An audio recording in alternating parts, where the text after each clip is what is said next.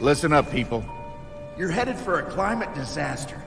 And yet every year, governments spend hundreds of billions of public funds on fossil fuel subsidies. Imagine if we had spent hundreds of billions per year subsidizing giant meteors. That's what you're doing right now. Around the world, people are living in poverty. Don't you think helping them would make more sense than, I don't know, paying for the demise of your entire species? You've got a huge opportunity right now as you rebuild your economies and bounce back from this pandemic. So here's my wild idea. Don't choose extinction. Save your species before it's too late. It's time for you humans to stop making excuses and start making changes. Thank you.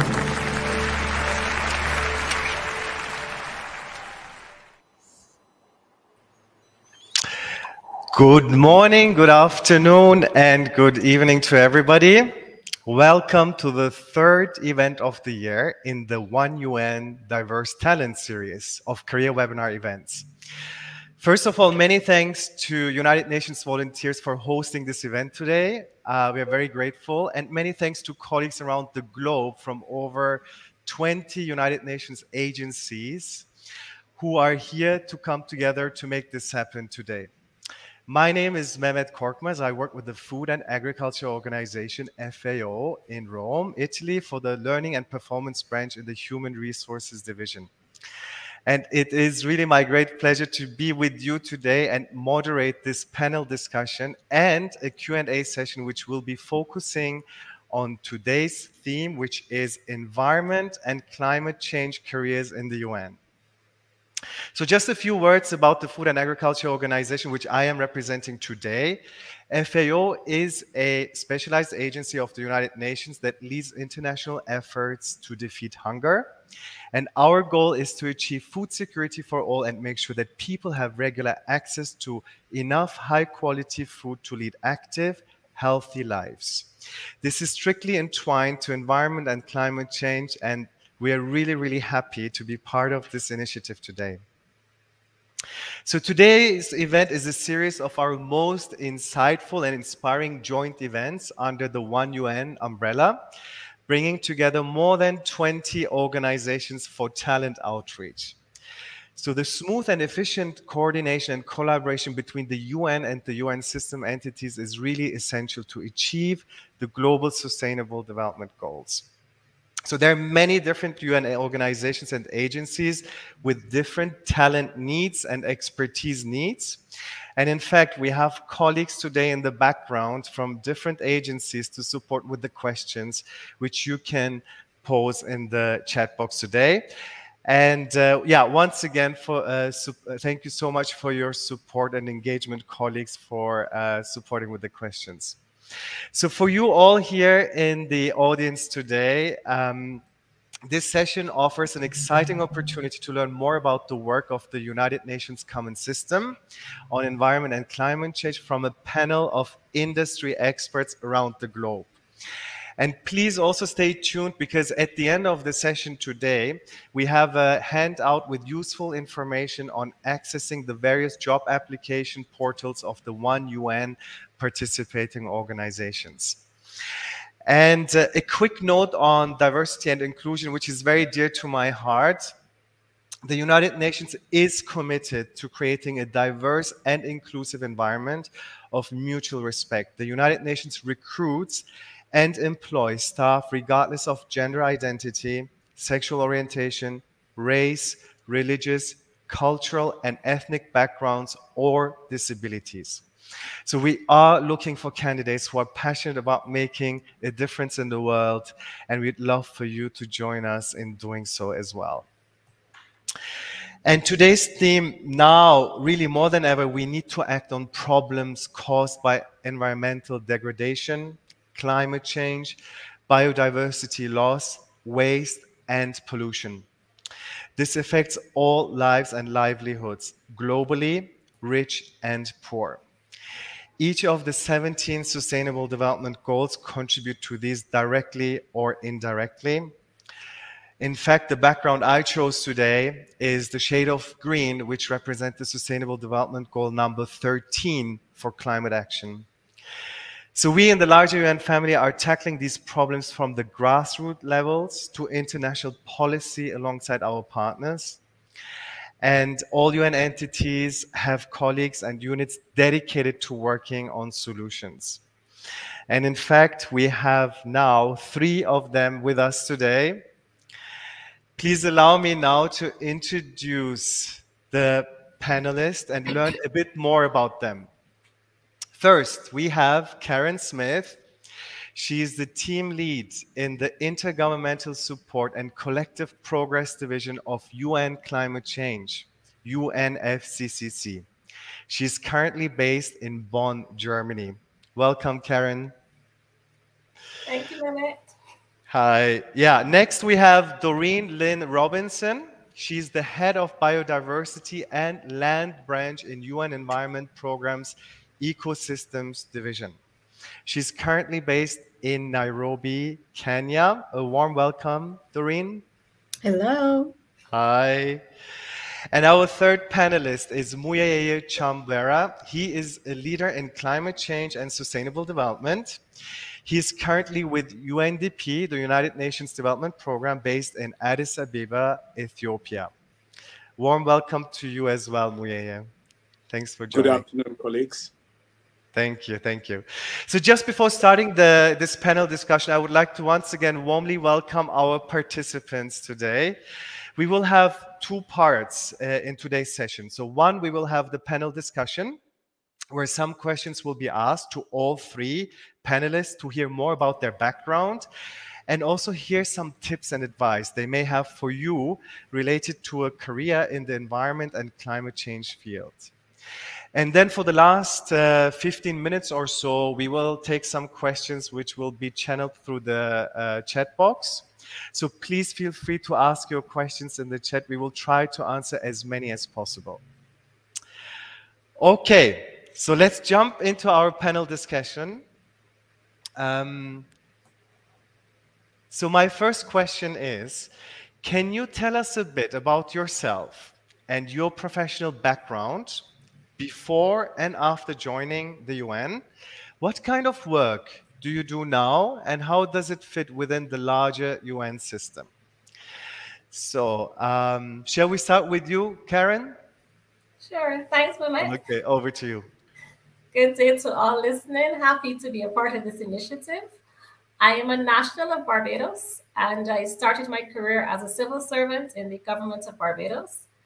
I was in secondary school in the early 90s, yeah, that dates me, when environmental issues were taking center stage. And in 1994, Barbados hosted the SIDS conference, which I attended as a youth delegate. And that's where my interest in pursuing a career in the environmental field began. So I did my bachelor's in biology with a focus on ecology courses, and I did a master's in environmental management. And then I went back to Barbados, and in a few months, I got my dream job working in the Ministry of Environment. Yes, actually working in a job where I could utilize what I had studied. And I worked there for 9 years in various roles, but primarily focused on national implementation of multilateral environmental treaties. So I was like the national focal point for the Convention on Desertification, the Montreal Protocol, and the Climate Change Convention. And it was my participation in that UNFCCC process as a delegate that led me to working here in Bonn at the Secretariat. But we can talk later about how I moved to the UNFCCC. But I started here in 2009, and I am now team lead, as you mentioned, in the Intergovernmental Support and Collective Progress Division. You asked, how do we fit into the larger UN system? So let me first stress that the Secretariat is not an implementing agency. That is, we're not directly engaged with climate change implementation at the national level. Rather, our role is to support the intergovernmental negotiations on climate change. And my role in the Intergovernmental Support Subdivision is central to the core mandate of the Secretariat. Those of you familiar with the UNFCCC process would associate us with the convening of the annual meetings known as COPs, Conference of the Parties. And our COPs are the largest annual UN conference, usually attended on average by about 25,000 participants. So I and my team are directly in charge of supporting that COP process. And as you can imagine, we are currently super busy. with the preparations for the upcoming COP27, which is going to be in Sharm el-Sheikh this year in Egypt in November. Climate change is often described as the existential threat of our time, and there's several UN agencies that have a role in addressing this challenge, like my colleagues here today. But it is indeed exciting to be working at the organization tasked with the responsibility of facilitating the multilateral effort of finding a solution. Thanks, Mehmet. Wow. Karen, thank you so much. This is really inspiring, especially also starting as a youth delegate and the importance of really working closely with the youth. So thank you very much. Muyeye, let's continue with you and hear from you a little bit about your background and also what kind of work you do now. Yeah, thank you very much, Mehmet. As you said, I'm currently working for UNDP in Addis Ababa, the Regional Service Center, and I started working for the UN about 10 years ago. And my career in the field of environment and climate change started quite a long time ago. You know, when I was in university studying agriculture and agricultural economics, I did my undergraduate final paper on environmental management and environmental degradation in Zimbabwe, which I carried through to my master's and PhD degrees in the economics of environmental management. And in my work, you know, I started off working with NGOs in Zimbabwe, supporting farmers to adapt to climate change through climate resilient crop varieties. And I also worked for the Worldwide Fund for Nature in Southern Africa, you know, supporting community-based natural resources management, as well as natural resource-based enterprises. And then I moved on to the International Institute for Environment and Development at international level, where I did work on the economics of adaptation, through which I became a contributor, actually a lead author in the Intergovernmental Panel on Climate Change in the fifth assessment, and in the fourth assessment rather.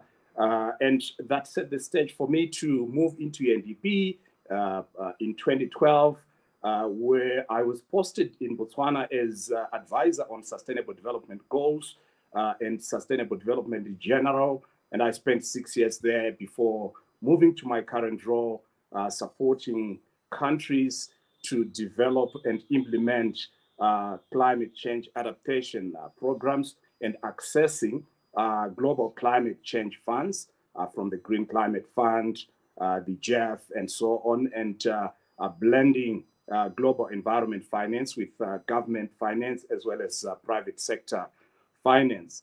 And my day-to-day work really involves, you know, supporting countries to undertake adaptation. And at the country level, the collaborative framework amongst the UN agencies, which is captured in the UN Assistance Framework or Sustainable Development Frameworks, is the framework through which you know, I work with different agencies, and also in different projects. We do quite a lot of collaborative work with UN agencies in the design and implementation of climate change adaptation work in developing countries. Thank you, and over to you, Mehmet. Wow, this is truly inspiration. We're also listening to you, how you're working with other UN agencies, joining efforts in this important field. Let's move over to Doreen and learn more about her background and, yeah, the role she's doing today. Yeah. So I think I'm the newest comer. I only joined the UN 3.5 years ago. But unlike Karen, I'm not going to tell you all when I was in secondary school, because I don't want you to know. But, you know, I early in life thought I was going to be a wildlife veterinarian. I studied animal science and natural resource management in my undergraduate degree. But what really intrigued me my whole life, and it's kind of the way I'm wired, is that I think the universe goes around because of systems and connections.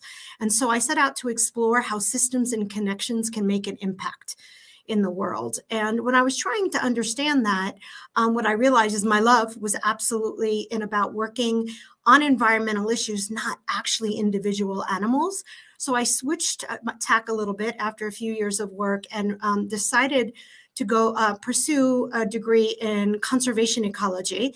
and sustainable development, which is really, if you study ecology, it's all about systems and how things connect.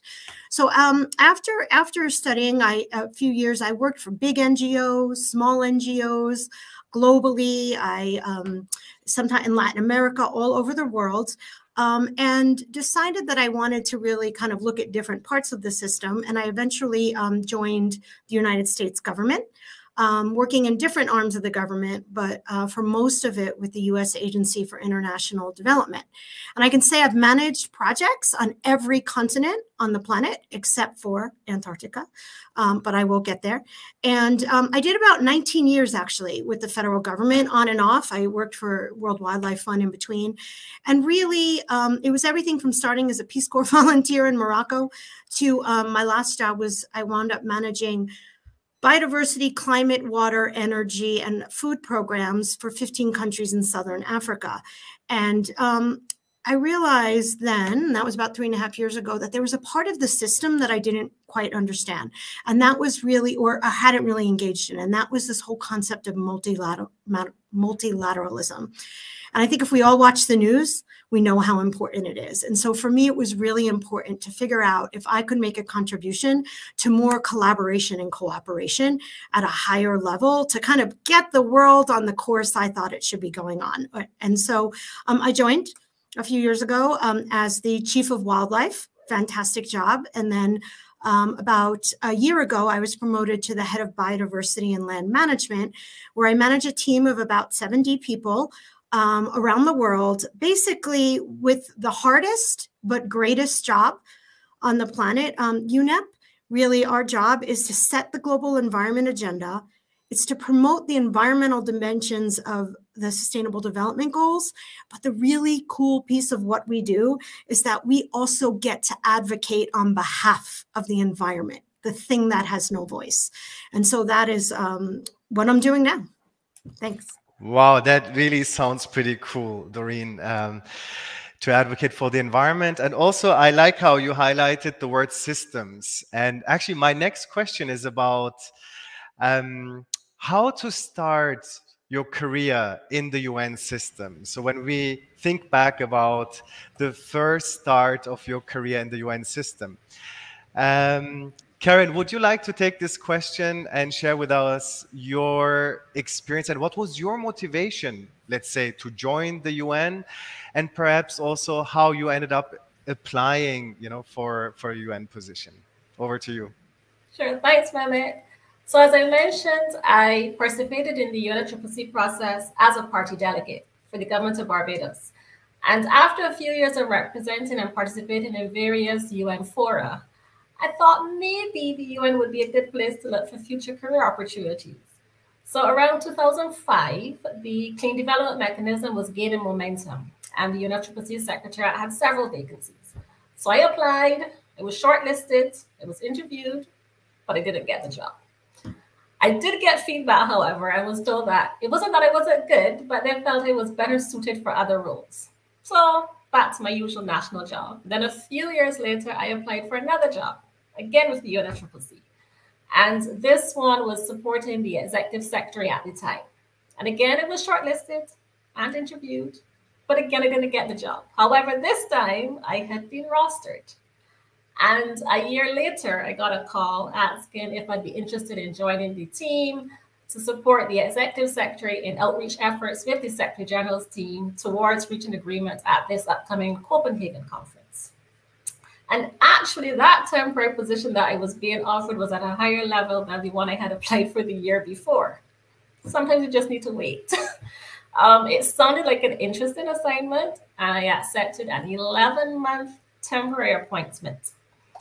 Anyone following climate change will know that that conference did not go well, but my supervisor at the time was happy with my work and offered me an additional 6-month contract with the same team. Subsequently, he moved to another team and asked me to go with him. And that was when I moved out of the Executive Secretary's office to support the negotiations on the second commitment period of the Kyoto Protocol. Still on a temporary contract, this assignment, although not one that I was initially super interested in, turned out to be what put me on the path to where I am now. That is where I got the experience supporting a negotiating body. And then in 2013, so 4 years after I started, I got my first fixed-term contract with a substantive team supporting the market mechanism negotiations. Again, also not where I thought I wanted to be, but again, this assignment provided me with the opportunity to learn new skills, acquire new knowledge. And then in 2015, a few months before the big Paris conference, I moved to the COP team as focal point to the COP. And that was a job that I was well suited for because of these previous assignments that I had done, which I at the time thought, not my thing. So now 7 years later, I got a promotion to team lead, still very closely involved in the COP team, also now with responsibility for coordinating one of the other subsidiary bodies. And both of these are at the heart of the Secretariat support to the climate negotiations. So the 11-month contract turned into a 13-year career with UNFCCC. So far challenging, interesting, and with diverse and enriching experiences. So a lesson to those listening who are interested in joining the UN, short-term contracts can be the start of your career. Over to you, Mehmet. Wow, that's such great advice, Karen. And also thank you for encouraging our talent here today. And you know what I love is your patience and your strong will. You haven't given up, right? And you also found your home and your niche, and it's really great to listen to your passion and and also really going for it all the way. So thank you for sharing that. Just a quick note, I had a chance to have a glimpse. We have participants joining us from so many different countries today. Just to name a few, we have people from Zambia, Turkey, Namibia, Ghana, Nepal, Malawi, Jordan, Thailand, Kazakhstan, the US, Mauritania, Niger, Burundi, Burkina Faso, Swaziland, Burundi, Guyana, Yemen, yes, and many, many more. So thank you everybody for joining us today. So my next question is about how does your work in your current role relate to the Sustainable Development Goals? Muyeye, I'm looking at you. Would you like to take this question? Very much so. You know, this is quite exciting, and this is what makes my job really exciting. I work on climate change adaptation, and this involves so many sectors. We work on climate change adaptation in the water sector. I work on climate change adaptation in the coastal zone, in the coastal zones, work on climate change adaptation in human settlements and in urban areas, work on climate change adaptation in agriculture, in livelihood improvement, and so on. And just by mentioning those areas, my work is touching on so many SDGs, SDG 1, SDG 2, Zero Hunger, SDG 7, SDG 5, and so on beyond. So starting off from SDG 13, almost all the SDGs are encountered in my work. And that is quite inspiring, given that the SDGs have got to be approached in an integrated manner. Thank you. Yeah, so important. I mean, thank you so much for talking through the Sustainable Development Goals, Muyeye. And, also showing the bigger context of the work we're doing. And it is really our roadmap, right? So when we look at the SDGs to achieve a better and more sustainable future for all. So we still have a few minutes before we move to the Q&A session. And if you allow me, I would also like to ask maybe a bit more of a personal question. And one of the questions I have on mind is, what was the best moment of your entire career? So maybe we can do a quick round and hear from each of you. What was the best moment of your entire career so far? Who would like to go first? Muyeye, I think you unmuted yourself. You want to go ahead? Yeah. Yeah, let me go ahead. There is a community in Liberia called West Point Community. And I work with highly vulnerable communities in all my work in different countries. But when you go to West Point, they're facing the sea, and there is a vivid illustration of how they're vulnerable to climate change. And I started going to Liberia, developing a project with that community since 2018.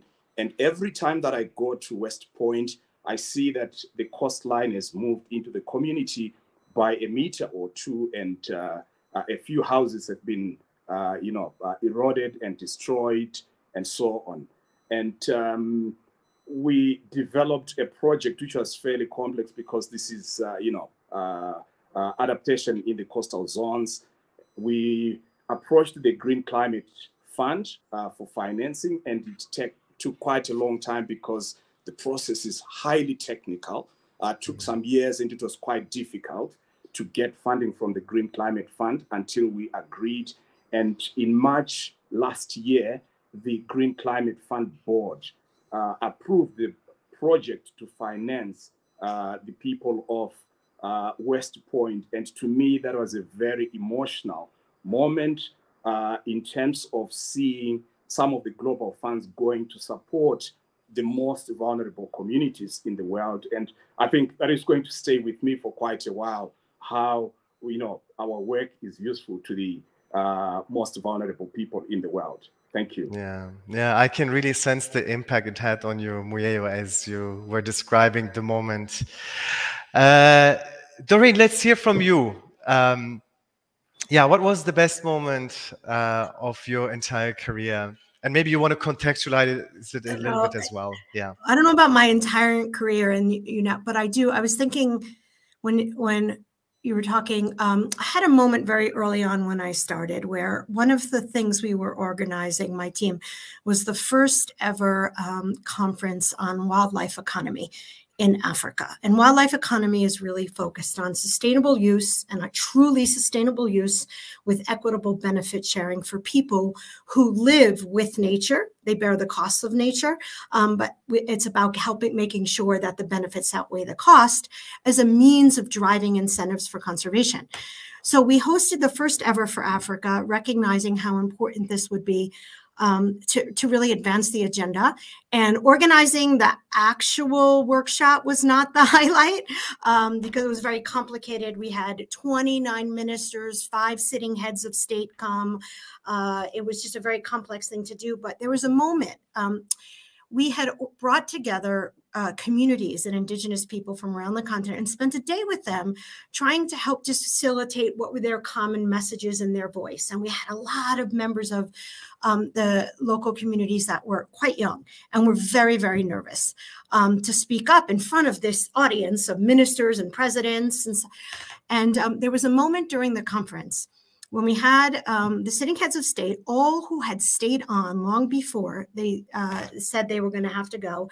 And we had a young woman of about 19, 20 years old give up and give comments about how she felt about nature. She was a volunteer in the community who was working on community patrols trying to protect rhinos, elephants, and other species in Southern Africa. And she gave such a strong and pointed message, and it was harsh. And she was demanding accountability and protection and inclusivity and voice for communities. And she said it so eloquently, and she was so impassioned and so young. And the entire room stood up and gave her a round of applause. And they didn't even stand up for the presidents when they spoke. And that was the moment that I was super proud. We created that space for that message and that voice and that perspective to be heard at the highest levels of government. That was a pretty amazing experience.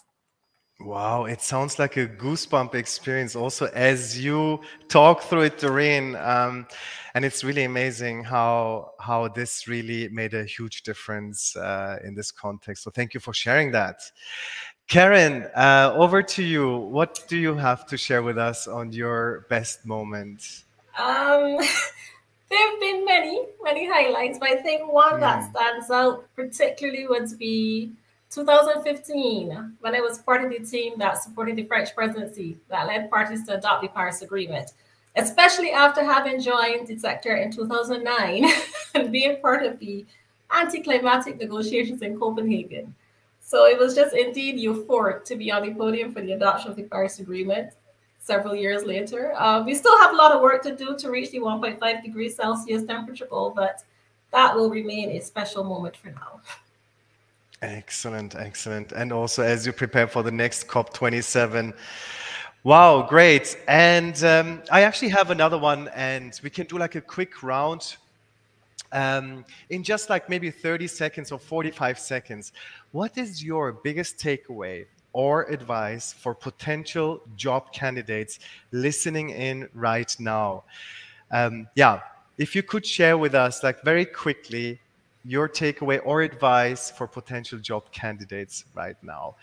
And shall we start with you, Muyeye? Yeah, thank you very much, Mehmet. And I think, you know, it's always, you know, a struggle to find a job, and more so to find a job in the UN, because there's so many people who are looking for jobs. But one of the things that I really encourage colleagues to do is to widen your options and chances by looking at different entry points, you know, into the UN, serving the UN through, you know, different entry points. You can serve humanity through different roles at different levels and different agencies, and also in different geographical areas. And the most important thing is to be willing to prepare yourself and to demonstrate your ability to apply your skills in these different contexts as you look for opportunities in the UN. Thank you. Thank you. Excellent advice, Muyeye. Doreen, can we continue with you for, yeah, what is your biggest takeaway and advice for potential job seekers? Yeah, so I think we often focus on the technical skills and degrees that are needed for a job, and those are essential.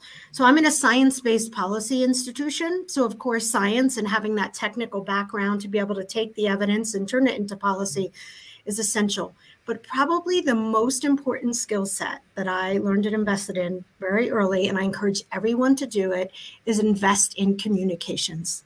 How do you communicate perspectives and opinions and points in effective ways with people who are coming from very different mindsets from you? If you can do that, it doesn't matter what your technical background is. That is a really important skill to have in the UN and frankly, anywhere. Excellent advice, especially on the comms. I think often this is really underestimated. So thanks for highlighting that, Doreen. Over to you, Karen. Maybe be strategic in your application. So apply to jobs that you have relevant experience and a skill set for, but most importantly, don't give up. You may not get your first or your second job, but keep trying at it. And sometimes short-term contracts, as has been my experience, can be the start of your career. And sometimes doing something not fully in line with what you thought was the path that you wanted could turn out to be a valuable experience that can become part of later, like a set of your professional assets that you didn't think you would have had if you stayed on the path that you wanted to be. So be open. Be open, great. Yeah, I really love that mindset. And as you said also earlier, right, it takes sometimes a few attempts as well, and not be discouraged and really connect to your strong will. Yeah, thank you very much, panelists, for all your insights and yeah, and also your piece of advice for our candidates today who are joining us. And we can actually go now to the Q&A session. So this was the part of the panel discussion. And we have a few questions for you in the chat. So the first one is a question potentially for you, Karen, and perhaps Doreen. What kind of opportunities do you see as essential to work further on in order to improve gender equality within climate change efforts, climate action, and specifically, one second, specifically, is there anything more that can be done at the policy level and at the next COP meetings? If you could also provide examples, that would be appreciated. So yeah, over to you. Karen, you're smiling. I'm trying to read the question again because you went kind of fast. It was a bit of a long one, right? It's a long one. The first part is, what kind of opportunities do you see as essential to work further on in order to improve gender equality within climate change efforts, climate action? To be honest, I am not the gender. I don't do gender in my like Doreen seems to have some. I think she wants to pop up here. I'll pass on to Doreen first, and then I'll come back. Yeah. Yeah, no, I wanted to highlight two things. Well, one, what I think I'm really proud of is that the UN has a gender parity goal and perspective, and it's being applied. So it's also the UN is creating opportunities in its own jobs and hiring to make sure that there is a balanced perspective, a balanced and diverse perspective. But I think when it comes to climate, look, it's a great question. We don't have the time to answer it. There is a long way to go. But I think what's really important first is how we do consultations, who gets involved in climate decision making, how do we make sure those perspectives are at the table, and that we create those platforms and voice. And we do it, we don't just assume that gender and diverse perspectives are going to show up, but we purposely seek them out. So I think it's a very purposeful action that has to be woven into not just the climate COP, all of the multilateral negotiations. And I think there's also one thing we can do is also, member states, when they set up their delegations and their participants, it's something that they too very much have to think about, is who they bring to these agendas and who they bring to the table, and creating that space for those diverse perspectives in a purposeful way is really important. Thank you so much. Doreen, do you want to add? Yeah. Yeah, we do have that in the climate change process in terms of encouraging female delegates to come. When we do our application processes, we encourage female applicants to apply. There's a full gender work program. So if the person who wrote the question can drop me a message, I can put them in touch with our gender focal point, who can go on ad nauseum on the opportunities in terms of the gender. Excellent, Karen. Thank you so much for that offer. And it's such an important topic, and also bringing everybody together at the table and really influencing the agenda here. I have another question here coming from the audience, which is, I am finishing a PhD in bioinformatics, and I really would love to find an opportunity to make the difference in the world. That's why I started to look for opportunities in the UN. I created my profile on Inspira, but I couldn't find any particular position that really fits my profile. And I feel a little bit lost. Do you have a suggestion about a particular agency group where I should look for opportunities? So this person has a PhD in bioinformatics. Do you have any piece of advice for this person? Well, can I come in, Mehmet? Yes, of course. Over to you. Yeah, I think Doreen mentioned earlier on that, sometimes we focus very much on, our qualifications. It's about the applications of those qualifications, and, the different UN agencies base their work a lot on science and data. And I think that field is very much relevant to that.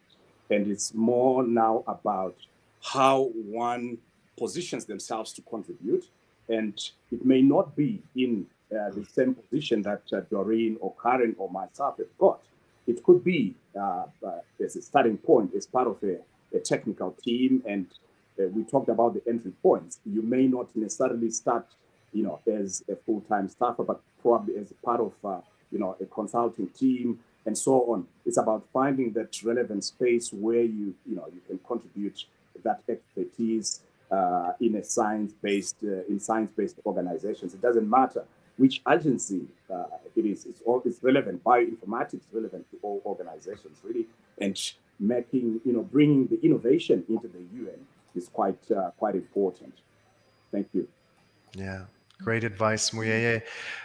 I don't know if anybody wants to add, but I would really also highlight what you just said. I mean, first of all, it's great that you did the first step to create your profile and look for opportunities. And as Muyeye said, really explore opportunities, look what is out there, and also look at sort of like different, I mean, there's a broad skill set needed for different roles, and see what are related fields as well. When we talk about bioinformatics, what you can qualify for, what type of roles, consultancies, short-term opportunities. And we will be sharing, as I said in the beginning, also a handout with different career portals. So maybe that will be also helpful for you to explore further and see, because there are a lot of job openings at the moment as well, especially in these areas. Another question I have here is, how did your job change during the pandemic? And maybe this is a really interesting one because because we're now going into hybrid. I mean, from total working at home going into hybrid. What is your experience with that, and what would you like to share with our audience today? Yes, Doreen, I think you're raising your hand. Over to you. Yeah. So right, we all went and are still going through the pandemic. And I think the hardest part for me was trying to maintain work-life balance because, we had the fact that we were on duty all the time and you could call and, there was amazing things about technology we hadn't explored before that made us have more access and ability to communicate, but it also became harder when we were working from home to kind of make sure that I kept that work-life balance to refill my well and make sure I didn't burn out. I think the other piece is I'm an extrovert by nature, and technology, even on a screen, wasn't quite enough. So I miss that very much. And I think I'm happy to be going back to work. But a real positive from the pandemic is, for me, is that we learned we don't have to emit so much carbon flying around the world to have the conversations that we need to have. And I hope that sticks with us, that we can get better, more effective, and more efficient, and kind of limit travel to the things that we absolutely need to do together. I think that's actually one positive that came out of it. Excellent. Thanks for sharing, Doreen. And I can see also that it resonates with our panelists as you were sharing your experience. Yeah, so picking up for what you said about not having to fly, maybe we had to actually do a lot of our events and our meetings online. One of the hardest parts was trying to fit all of the time zones into suitable periods. So we had to end up doing sessions in like 2 parts, and invariably somebody was up at 2 or 4 a.m. But that was one of the most challenging parts, trying to fit into people's personal lives, but still have meetings at times that made sense, which is not possible. So we were all inconvenienced. Yeah, thanks so much, Karen. So I have one last question here, which is around one, or actually more questions are coming in, but as we're closing very soon, I just want to, okay, so I see here one. United Nations job description emphasizes so much on work experience, most times even above 3 years or more. Can the panelists throw more light on this? It's around the job description and the work experience that is needed. And often it's above 3 years or more. Yeah. Who would like to? Yeah, Doreen, over to you. No, I would just say, the work experience is necessary in terms of the ability to perform the duties. But I would really encourage folks who are interested, if you don't have that full work experience, there's other ways. I think others talk about, there's the UN volunteers, there's different, you can get consultancy jobs or short-term things. We'd hire independent contractors sometimes at more junior levels as a way to build that up within the system so that you can meet those minimum requirements. So I would, again, I'm going back to something everybody else said. Look around, be flexible, because there's many, many ways in. It's not just always the full-time job. Yeah, and I agree with that also from an HR perspective. I mean, we listened to Karen as well in the beginning, how she described from a temporary role, how she made it to a more permanent role in the UN. There are different openings and different requirements for openings. We have also openings where there is only 2 years of work experience needed, or maybe perhaps 1 year. There are internships, there are consultancies, there are different roles within the UN family, also the UN volunteers, where there are different requirements, and yeah, please explore those opportunities. And we have also the young professional program where, for example, no years of experience are needed. So there is a whole range, and I hope you can explore all of these opportunities as part of a follow-up to this discussion today. And I am now looking at the time. Yeah, we are actually at 45 minutes. And I'm looking at the panel. please feel free, if there is one last comment or piece of advice you would like to share, a very, very quick one, because we're at the end of the 45 minutes.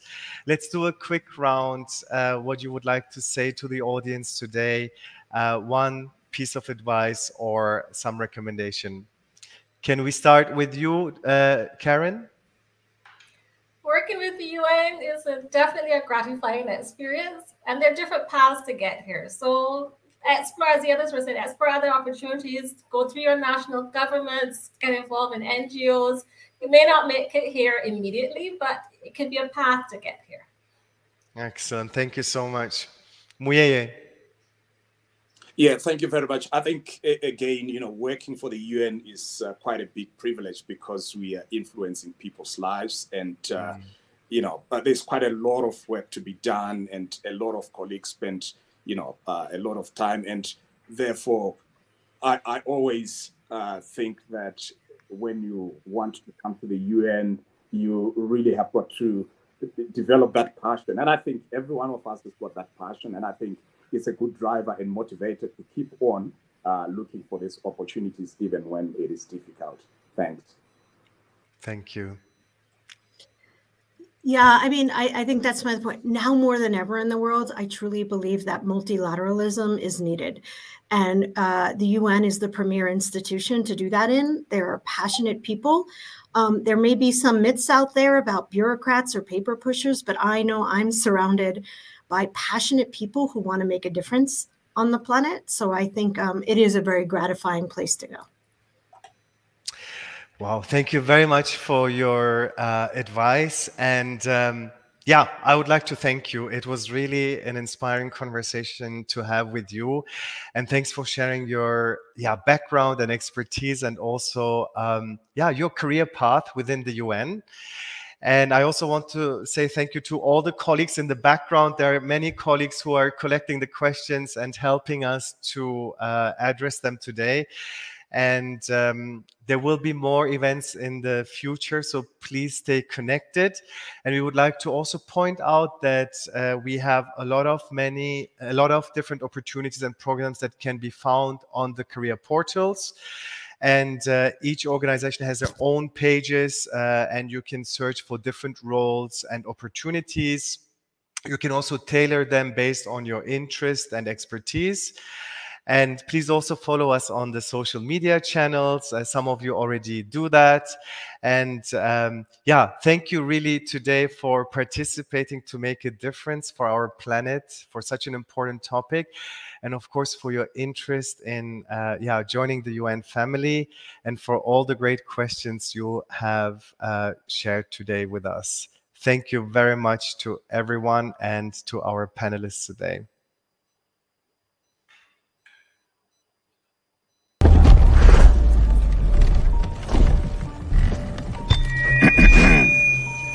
Listen up, people. You're headed for a climate disaster. And yet every year, governments spend hundreds of billions of public funds on fossil fuel subsidies. Imagine if we had spent hundreds of billions per year subsidizing giant meteors. That's what you're doing right now. Around the world, people are living in poverty. Don't you think helping them would make more sense than, I don't know, paying for the demise of your entire species? You've got a huge opportunity right now as you rebuild your economies and bounce back from this pandemic. So here's my wild idea. Don't choose extinction. Save your species before it's too late. It's time for you humans to stop making excuses and start making changes. Thank you.